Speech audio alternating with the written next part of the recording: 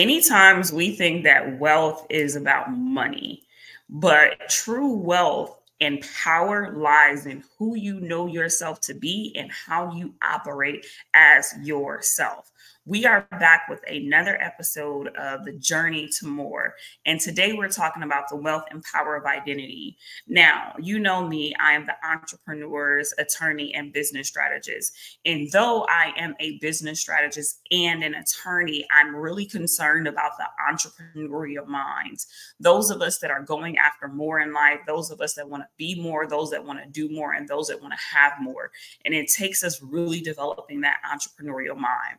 So as such, I try and bring you only the best, right? And so today we have Coach Bianca here, a passionate and God-fearing identity coach.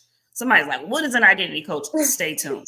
She's on a mission to help all God's children who are struggling with their identity due to constant rejection, loneliness, negative mindsets, you name it. Whatever that thing is keeping you from showing up in your God-fearing identity, that's what she helps you to do. She's here to serve everyone so that they can walk in the freedom and authority and the power of Jesus Christ, and to help them have a healthy foundation while pursuing their God-given calling. So she's here to teach us about the power and the wealth. So, you know, a lot of times when we get to a place where we're able to teach people about things, it's because of what we've gone through and what we've experienced. So talk to me about your life and how you got to this place. It was a lot. Just the journey of just God walking with me and pruning and isolation and just really removing things that was planted in me since I was born, that the enemy tried to just kill and destroy me with. God really turned everything around for his glory, and just be able to help people see different perspectives of things that happen in their life, because so many people go around, oh, why did I go through this? Why did I go through this? It's like, no, it's about your mindset. You have to flip your mindset to see, okay, God, I went through this, but I know this is not what your words say about this situation. So I'm going to flip it, and I'm going to flip my mindset and use the words to activate whatever you have for me, because I know that the enemy uses for my bad, but I know you are going to use this for my good. If I'm going to teach somebody, if I have a word for somebody, if I'm just like, no, it's just a mindset thing. And like, so many people be stuck in the negativity of why, but it's like, no, God, my curiosity, it's really about curiosity too.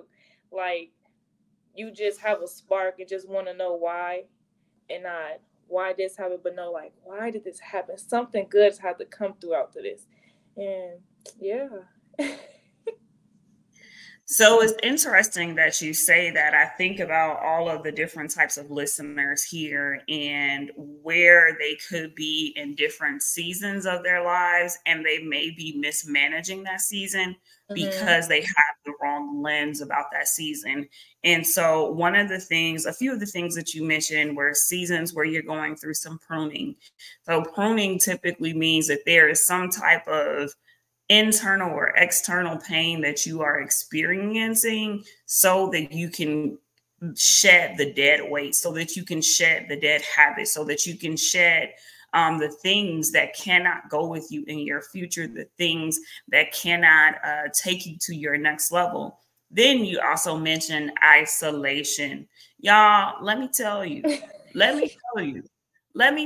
because it is not easy to walk through these things. It is not easy to sit in these moments, but these are the moments that get you to the next glory, the next level of your identity, because who you thought you were when you walk into a situation, God may be trying to shift you and push you into a different version of you. And so that isolation is for him to really fine tune your hearing, for him to make sure that you have the right voices in your life, and for you to be able to shut out the wrong voices. I recently did something where I was talking to my community of business owners around, yes, I am here as your coach. Yes, I'm here to guide you. Yes, I'm here to tell you about industry standards. However, The other piece around this is that we are faith-filled entrepreneurs and God is the CEO of our life. And so you always have to take the good advice that I'm giving you and make sure it aligns with God's advice for your life. And so when you start to operate in that realm, you will see a different level of outcomes and results. And so many times we think about wealth as being money and assets, but there is wealth that's defined by God that has nothing to do with a financial means. And so, Bianca, like, where have you found wealth outside of finances in your life? I can really say two things. Like, I just hear just clearly is joy and wisdom. That I done went through so much in just 1 year with God, and just like having to quit my job, and I didn't have finances. I used to be the one to give. Now I'm like, Lord, what's really going on? And so, like, just to remember that God is the provider of everything. Like in Matthew 6:26, it talks about the birds and the ants and how they don't worry about what they're going to eat. People don't worry about what they're going to wear, anything. God provides all that. And so just to remember that, it's like, okay, my joy, because I know so many people, I used to think like my joy was in what I can buy, or what I can go out and do, just like material things. But it's like when God took out the material things and he just showed me him and his word and myself, and it's like, no, if I have God, I have outstanding joy. Like, just to be able just to read his word, or just to worship him, and just to walk and jump for him, it's like, no, this is joy. The fact that I got to wake up another day, it's like, God, you are amazing. That's why I continue to smile every day, because your joy that you just rain upon us, that you just hug us with, just, oh my goodness, is joy. And then wisdom. It's just to be able to know how to show up in this world, and know, like, just know how to show up in this world of who you are and what the word says. And just the living word is literally, it's the book of life. And so much wisdom is in here, and that you just know that God said, if you don't have it because you didn't ask. So if you ask for that wisdom, if you ask God how to show up in this room, how to show up in this business, how to, handle people that's this way and that way, like, he literally gives it to you. So it's just like, God is good. Listen, I agree with you. God is good. God is great. We thank him for his grace. I think that was the prayer we used to say in school. I want to tap into the power of your identity, and this piece around power. One of the things you said is like, God is your source. And you all are listening to a wise young woman. She's actually in college. So like, you may be getting gems like, what? So for her to walk with this level of knowledge and understanding at such a young age, we can just only imagine what's going to come from her later on in life, right? And so this piece around the source, one of the things that I believe God does is when he's ready to shift you to another area, he will allow there to be some type of financial strain in your life. And many times people think that financial strain is the enemy. But I want to offer to you, what if that financial strain is for God to teach you to trust him and that he is your source? And when you understand that he is your source, that is when you really start to have power in your life. That is when you start to really have power over the enemy, right? And so as a business owner, one of the things that I know is like, oh, okay, well, he pays me. I know my paycheck is coming because God pays me because he's my source, right? He's never going to leave me. He's never going to forsake me. He's never going to let me down. However, did I start off that way? Absolutely not. But that also gives me a certain power over the enemy for it to be like, well, I don't have any calls scheduled this week. What am I going to do? You could be putting my name in somebody's spirit right now. I probably don't have to do anything. Right? All I need to do is sit and be in the will of God and really lean into that wisdom piece, right? And so she's defined portions of wealth as joy and wisdom. And I think about wisdom, the Bible says that he gives it freely. But one of the things Bianca pointed out for us is that we need to ask for wisdom in every situation. In all of our ways, acknowledge him and he will direct our paths. And so if you are asking him for wisdom, everything doing with your family, but you're not asking him for wisdom in finances, what are you doing, right? If you're asking him for wisdom in XYZ, but you're not asking him for wisdom on how to parent, what are you doing? You're not tapping into that level of wealth. You're not tapping into the power which is available to you if you understand your source, right? And getting your identity from the word. Who does God say that you are? What does God say that you can have? And so when you start to lean into that, I mean, I had a dream. It wasn't real life. Can I tell you about this dream? It wasn't real life. But I just felt it so strongly. Like it was like one of these like demonic gangsters trying to come up against me. And so I was like, I have the power of God in me. Like, That part. I have the power of God in me. Get out. I'm not playing with you. And so it was interesting. Like I literally extracted me, this strong, big old man, like get out of my house. Get out of my house. And I exercised the power of God. But it was because one, I knew my identity. And two, I believed in my source. I knew it was nothing coming from me, but it was everything coming from him. Yes. And so you think about, where does not having an identity, where do you see that like harming people in life or not allowing them to really live out their life? I want to say not knowing your identity and where it's like harming you is probably your thoughts, like the thoughts that come through our minds. So much thoughts, like either it's because we have so many voices. You can hear God's voice, your voice, or the enemy voices, and every voice, every thought that comes in your head, it's not from you. And so if you don't know that and you don't know the word of God, it's like you just take in anything that's coming your way. And then next thing you notice, you find yourself feeling lonely or rejected or depression is because you have accepted thoughts that you wasn't supposed to keep in, but we're supposed to hold every thought and put it against the word of God. And if you don't know that, it's you just sitting in it. And then once you sit in it, you just continue to like nurture it. And then it just come mature and it's just like, child, how am I supposed to get out of this? So that's why it's so important to know who you are, who child you belong to, and what does the word say, but also not what it says, but do you believe what it says about you? Yeah. So I don't think that we've ever had this understanding about ourselves, but we should probably start to move into a space where we understand that we are farmers.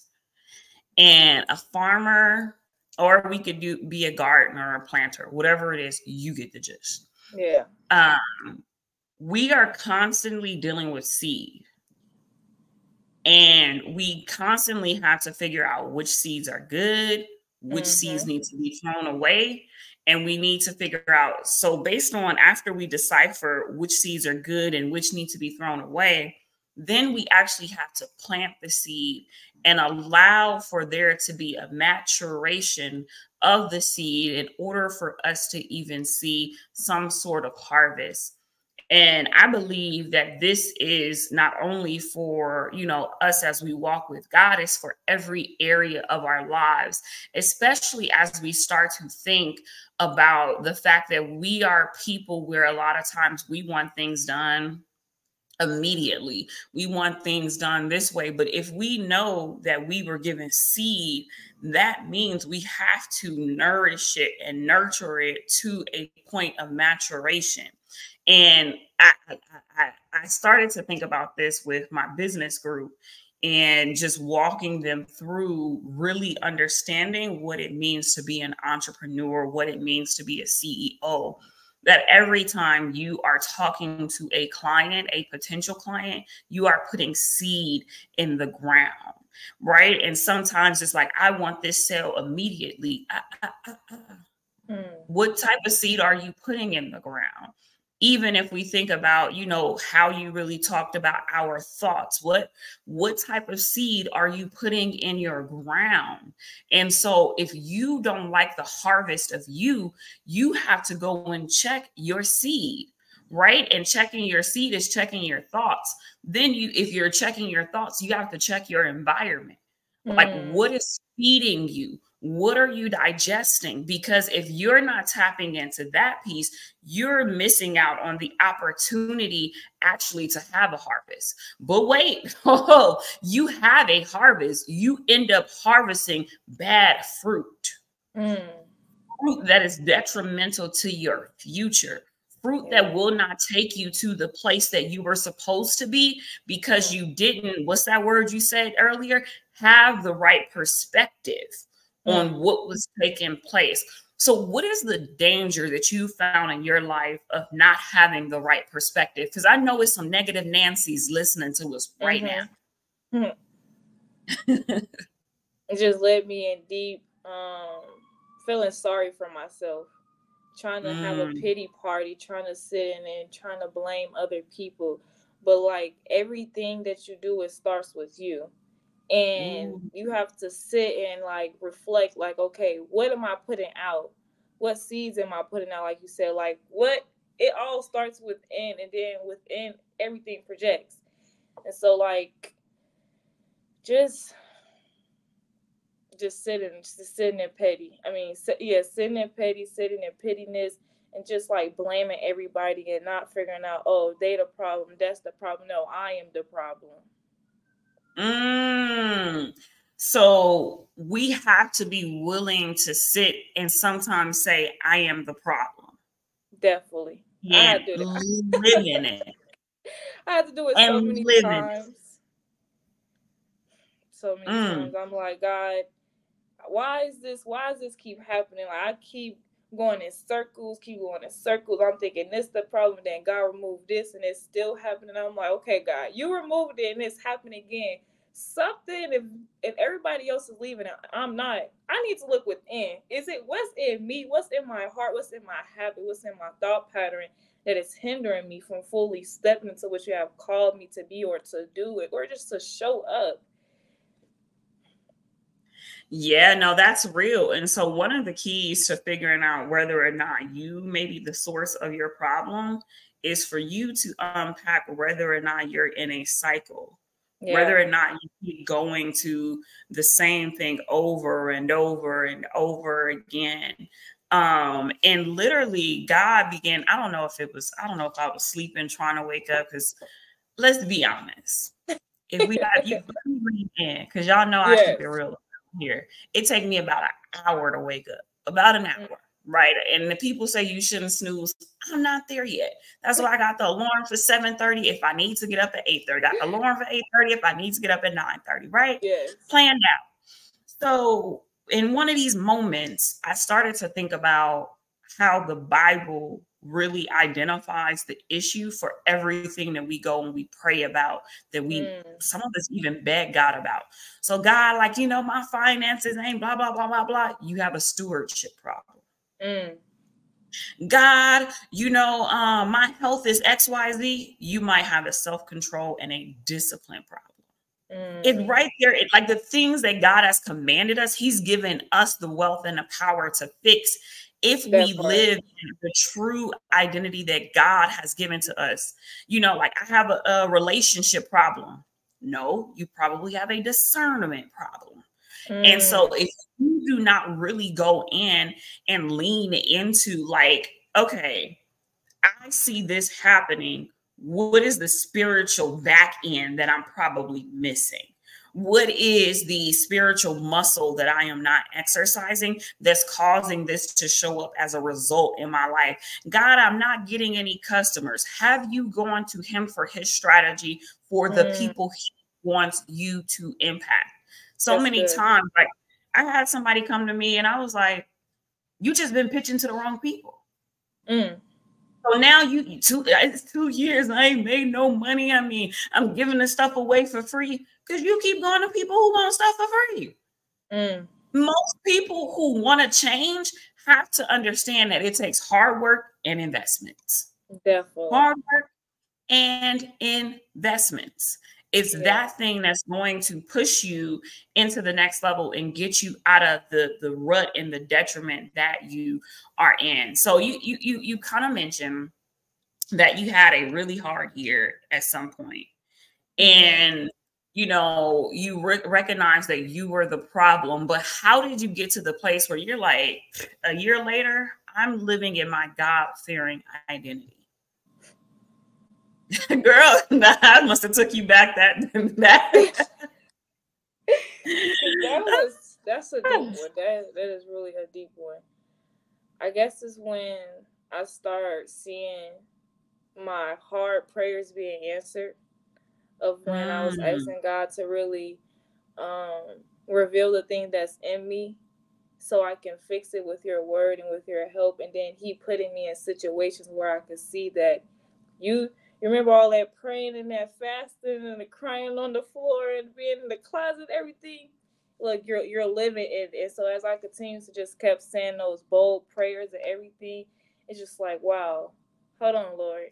This kind of looking like the stuff that you were showing me that I needed to work on, and I came to you to work on it. Now it's like, oh, hold on, this territory look kind of new. Where we at? Because I'm just like, hold on. And then when I just start seeing myself show up different and bolder and more confident in God and really standing on his word and putting it to action in my life, and I'm just like, wow. And then as I really just continue to go to God, sit at his feet, seek him earnestly, just really seek him, and just, Lord, just give me signs that I am where you want me to be at, that I am in the right place.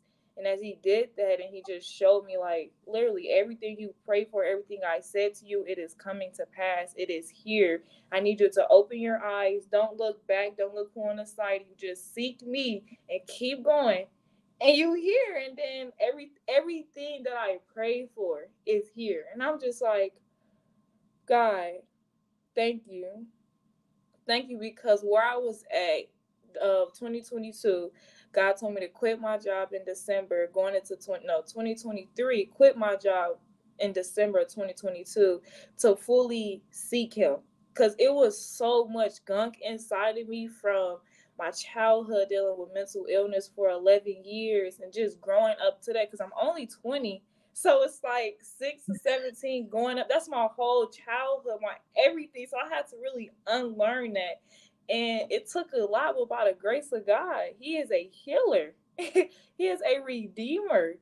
And when you continue to seek him and seek him and seek him and know that his word is living in you, and you pray those scriptures, you pray and you put the word back to him, because his word don't come back void.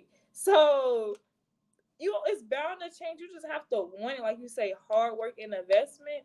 Hard work and investment is key to get to where you want to be. No, I want to lean into the fact that, like, I have a lot of people who age range varies. And so for Bianca to be laying out this blueprint, in a sense, for how she's experiencing wealth at 20, how she's walking in the power of her identity at 20, it's because she was willing to abandon what she thought was right. And to truly, as they say, stand on business right now. Heavy on it. And what standing on business really means is, like, she knows her source, and her source is God. And when she's not in his face seeking him, she is then able to go back to his word. And as she's going into his word, she's able to learn things that's causing her then to detox what she learned throughout her childhood, what she learned by, just being educated in whatever education systems that she was in, so that then she could latch on to who God says she really is. And so after she started to immerse herself in that process, then she got to the place where she knew it, or she wrote it down and she just repeated it back to God. And as she repeated it back to God, he repeated it back into the earth. Amen. Come on. Come on. Amen. Come on. Come on. And so you are waiting. Some of you are waiting on a word. Some of you are waiting on an experience. Some of you are waiting on something, an encounter. Just, God, give me something. And he's like, I have. You just haven't went to find it. I have. You didn't seek for it. I have. You didn't knock. I have. You didn't go after it. And so because you have not, I cannot. So somebody right now, you need to commit to getting up and deciding that your future is worth it. It may be hard. It may be uncomfortable. It may not be easy, but that is the work that is required for you to become you. I don't care if you're 80 years old listening to this. I don't care if you're 65 years old listening to this. Get up, do something now. He's called you to more. I don't know what else to say. I think that little mini tangent right there might have, it was it.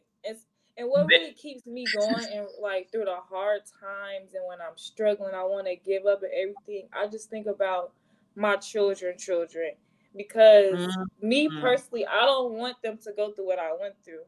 I know that I can stand in the gap and I can be the one that God uses so reconciliation can happen with my family, and that my children know God. They know his love. They know what it means to have a covenant with him. And when you believe and stand on the word, I want them to experience the promised land. I want them to already be born into it. Like, this is God, and we want to praise God every day, because none of this wouldn't happen without him, without his source, without his covering, without the blood of Jesus. Like, just knowing that the people that's connected to me, everything I went through, God is going to use that. So I want to see, why would I give up now when God already gave me somewhat of his resume of who he is? Why not go to the fullest of it? Why not see what my trauma, what things I went through, how I can help somebody else, because God had turned it around for his glory? Because he gonna do just that. Wait on him and you gonna see. Believe it and you going to see it. Praise the Lord.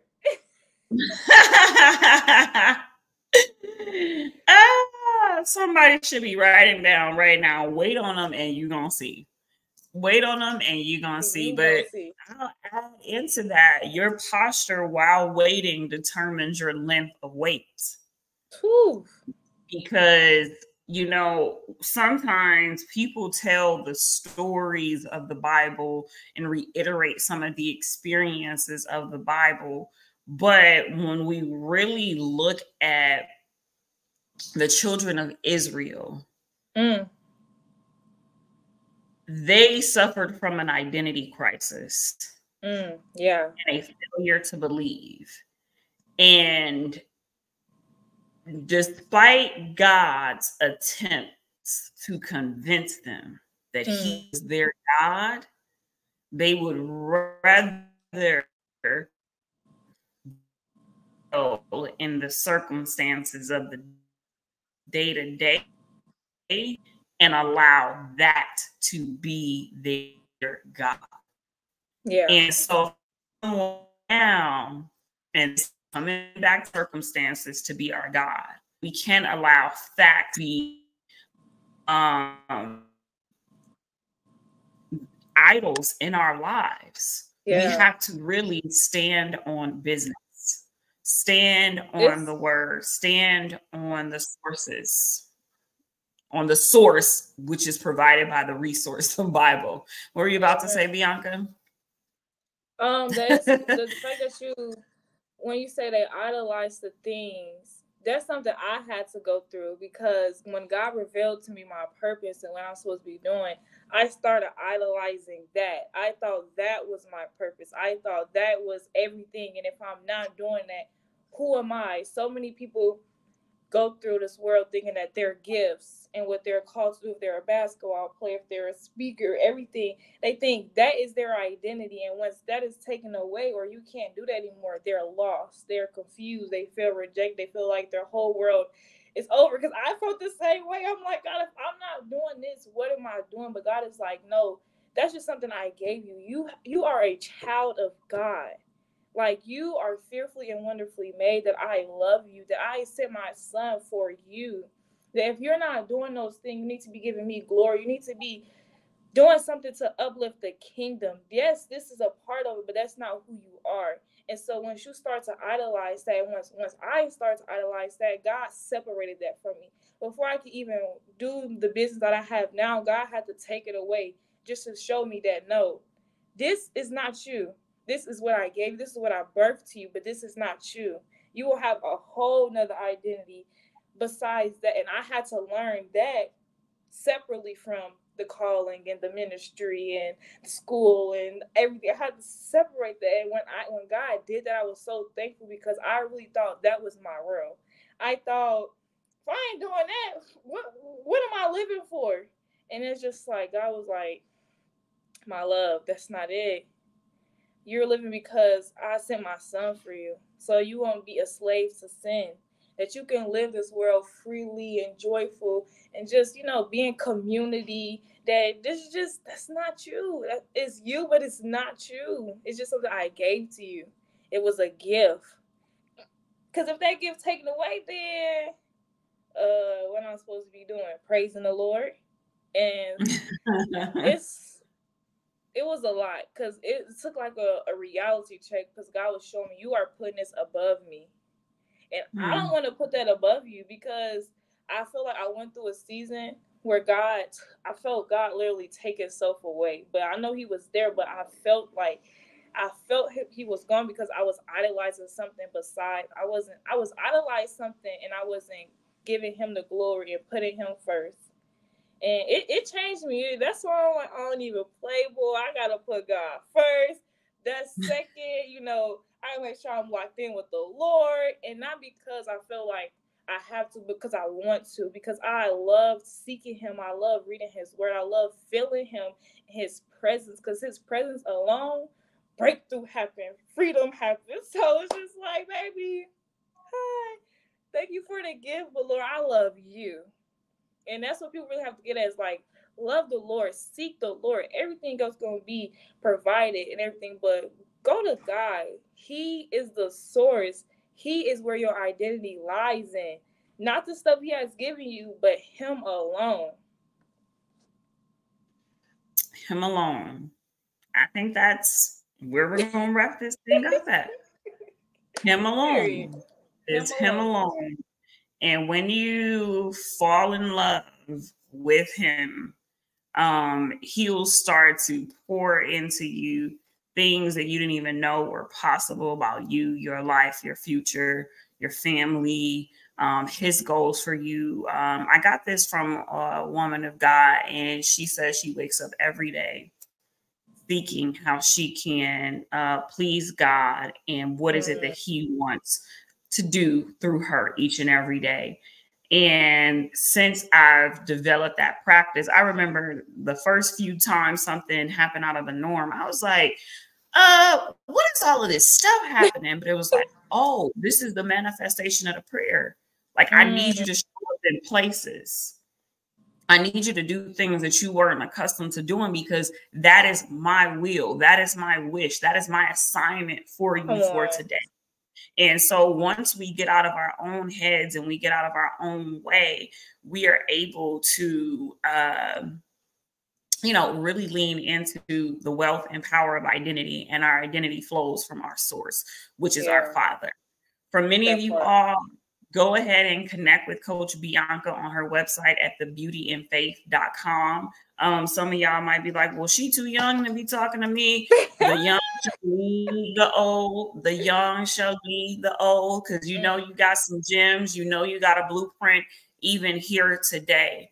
And for those of you all that are trying to have financial freedom in a way and you feel called to entrepreneurship, you want to make sure that you're connecting with me at IamandMore.com, where I not only can help you start and grow your business the right way so that you don't have to spend thousands later because you did it the wrong way. I also help to protect that business through trademarks, copyrights, and contracts so that you can solidify the millions that flow from your mind. Stop giving away your greatest assets and your greatest resources and stop doing shady business, y'all. Stop it. It's been another episode where you are here to become more, believe more, so that you can be more. See you soon. I want to say one more thing. Oh, what is it? I just want to say your obedience is connected to your destiny. That the thing that God is telling you to do, you have to do, or you won't reap the things that He's telling you to do it for a reason. He needs you to step out because your obedience is connected to somebody else's prayer. Like, just obey God, y'all. It can be challenging, but if you really want to step into who He has called you to be and step into that promised land and that will, you have to obey Him. That's only how you really going to see the fullness of His hands. He's telling you to move, so do it. Do it scared.